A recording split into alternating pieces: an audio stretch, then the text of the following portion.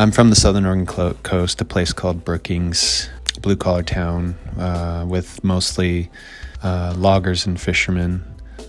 How a lot of my waves that I paint look. I don't always paint picture-perfect waves.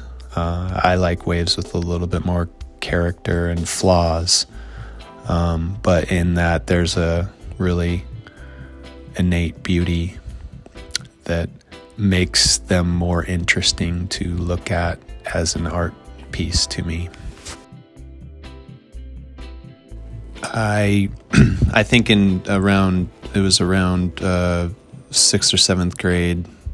That's when the TNC surf design shirts started becoming really popular with, Joe Cool, Thriller Gorilla, the Wave Warriors guys, and the Primal Urges caveman guy. I think that was Steve Nazar. I think that's how you say his name. Then later I discovered Rick Griffin. Then I moved on to Chris Lundy. Those guys have really been a big influence on what I think surf art is.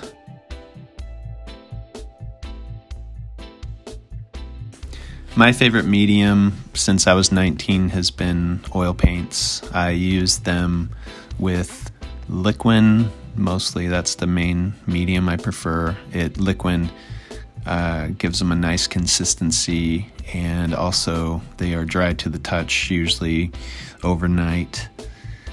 I grew up, my dad was an oil painter, and I grew up smelling them around the house, and it just seemed like a natural path for me to go as far as the medium I wanted to use. I've never been too big a fan of acrylics. I'll use them when I have to, but I just like the feel of oil paints better. I like how they flow. I like that you have a choice on how fast they dry. I also think they absorb into wood a little bit easier, and I like to paint on reclaimed wood a lot. Where do I find inspiration? I find it everywhere, all the time, on a daily basis. Could be how the light bounces off an object, or the shadows that are created by the object. Could be the way the sun glistens on a wave. Could be some form of a flower or a bird or a conversation. I even find inspiration in my negative emotions and depression. Sometimes I channel that into creativity, and then that ultimately turns that thing that could be a bad thing into a good thing. When is your favorite time of day to create? I'd say anywhere between 9 a.m. and 11 p.m. for things that take a little preparation to start, such as oil painting. I have to get my brushes ready and get my oil paints mixed, and that usually takes a little bit of time. So I like a window of I like to have a few hours for that. I don't like it too early because I have my morning routine that I do, coffee and such, and breakfast and all that. And then too late, I just am too tired. I'm not much of a night owl. I found recently that I like to hop on my iPad when, just for quick 20 minutes at a time to work in Procreate, and that's been a lot of fun in the past few years. What motivates me to create? I think that is that question is also attached to what inspires me. So much of life makes me want to create. It's creating something for me is this really interesting journey that I don't know what's at the end of it. I kind of feel like I'm a person who is always trying to change the variables of how I create so that I stay interested and curious about what I make. And in so doing, there's a lot of frustration and failure, but I've also, through the resilience of sticking to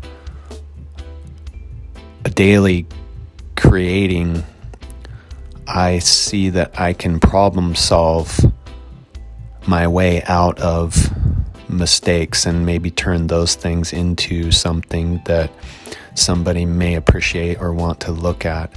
Particularly making a living at art, that's a very frustrating place to be in, where you make something that you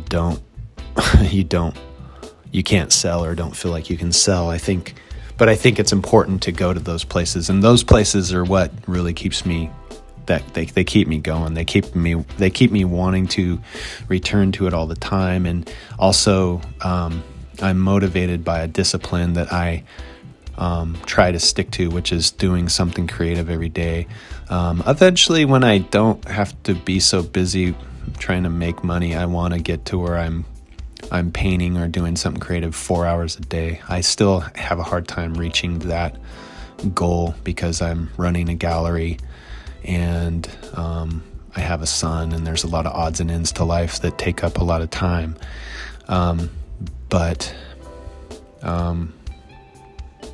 Yeah.